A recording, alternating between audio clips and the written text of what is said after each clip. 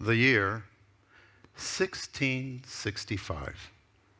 Due to an outbreak of bubonic plague, Cambridge University shuts down and students are sent home. Now, young Isaac Newton gathers his belongings, packs his books, and travels north to the family estate in Lincolnshire. Now imagine the following. You and he, one afternoon, are in his backyard. You're shooting the breeze, goofing around, joking around, and in a moment of hysterical laughter, Izzy, as you fondly called him, bumps into an apple tree. A piece of fruit falls and bonks Izzy smack in the head. There, right then and there, an epiphany, and you just witnessed the discovery of gravity. Now, how cool is that? To actually be at a game-changing historical moment. Game-changing historical moments.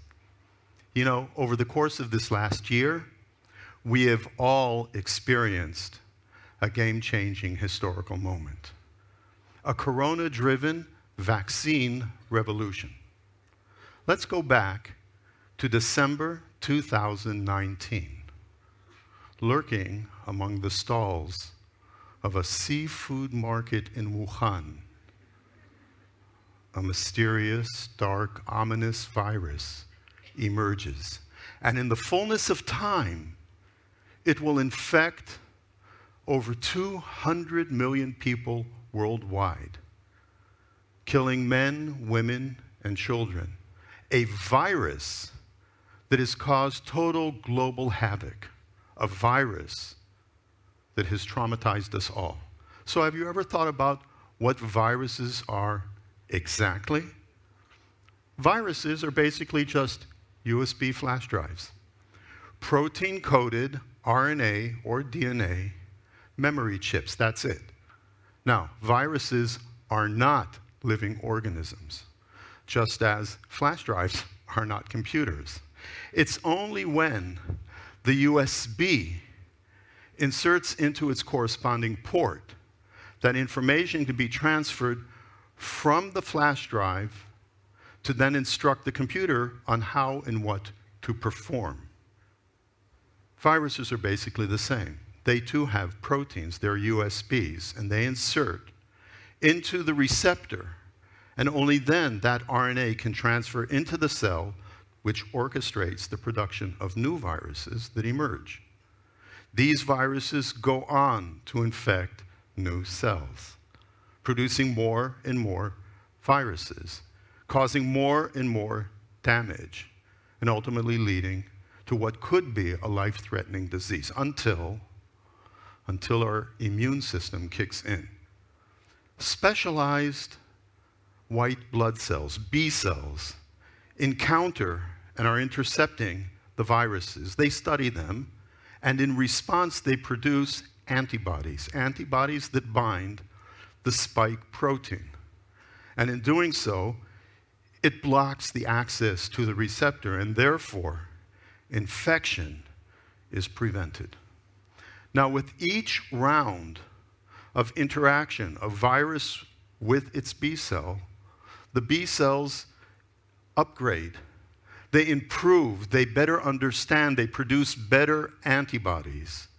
And some of these upgraded special force B cells are stored as memory B cells, such that in the event, maybe a month, maybe a year later, after we've actually recovered from a life-threatening disease, should we encounter the virus again, memory is called in, antibodies are produced, the viruses, the intruders, are knocked out, all without having to experience any disease at all.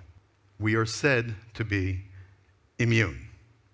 Now, wouldn't it be awesome if we could safely pre-train the immune system, store memory, preempt disease, all without having to experience illness. Well, this is exactly what vaccines are all about. Vaccines are basically boot camp training of our immune system. Vaccines contain protein of the virus, if you will, the hardware of the virus. And when we vaccinate, the B cells have the opportunity to methodically interrogate and understand the vaccine hardware, and then subsequently store memory. In fact, when you think about it, all the vaccines that you know that we give our kids are all what I would call hardware vaccines. Vaccines that all contain inactivated, safe viral protein to some degree, in some form or another. Maybe killed virus, or attenuated virus, or simply purified spike protein. Now, for each disease, years of research and development have been invested in order to generate its corresponding vaccine. So, in times of urgency, emergence of a pandemic, you can ask yourself, couldn't it be done differently? Could it be another way? Safer, quicker, possibly cheaper. However, without compromise. 30 years ago, Katie Carrico, a young Hungarian biochemist, was doing research at the University of Pennsylvania. She had an idea. She said, you know, hardware vaccines use protein. Wouldn't it be cool if we could use software, the recipe to produce the viral protein in our body? Could we use RNA, an RNA vaccine? Now, this was a totally out-of-the-box idea. In fact, so innovative and so challenging, Katie was the subject of much ridicule. And in fact, she had a real hard time raising funds to support her research. And she couldn't get her promotions. However, here, perseverance prevailed. She, along with her colleague, Drew Weissman, ultimately got the RNA idea to actually work. And remarkably, the RNA vaccine was found to be exceptionally effective and certainly a game changer in our fight against corona. But you may ask, something's curious. Hardware, we inject viral protein. With software, we inject RNA that codes for viral protein. What's the difference?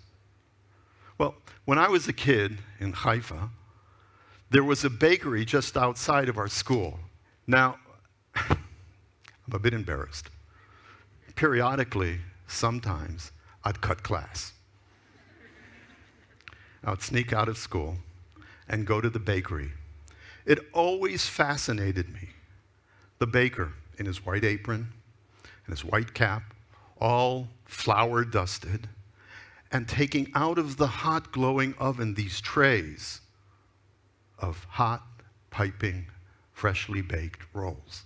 Now I would stand there, looking meekly and waiting until we had eye contact. And when our eyes met, I would say, "Can I bite too?" Now, I would take one roll and I would put it into my backpack. And the other, well, obviously, you know. I mean, who can resist the intoxicating fragrance of hot, fresh baked bread? Now, on my way home, I would think, oh, the other roll. And I would eat it happily.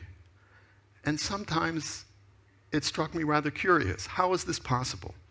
Two rolls exactly the same, but not the same at all. So, when we inject RNA into a cell, it produces freshly baked, hot, fragrant protein. More authentic, more closely resembling the presentation of the viral proteins that are generated in genuine viral infection. Now, just a few months ago, 900,000 people were infected with coronavirus daily.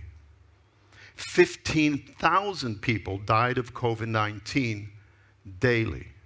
Now, of course, we all know we're not out of the woods yet.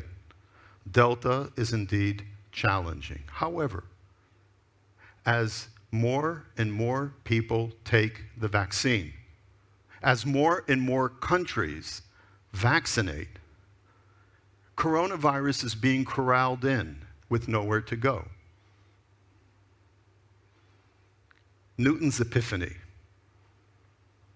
Katie's epiphany, and her diligence have led to a game-changing historical event, a vaccine revolution. Think about it. Recognize it. Embrace it. Thank you.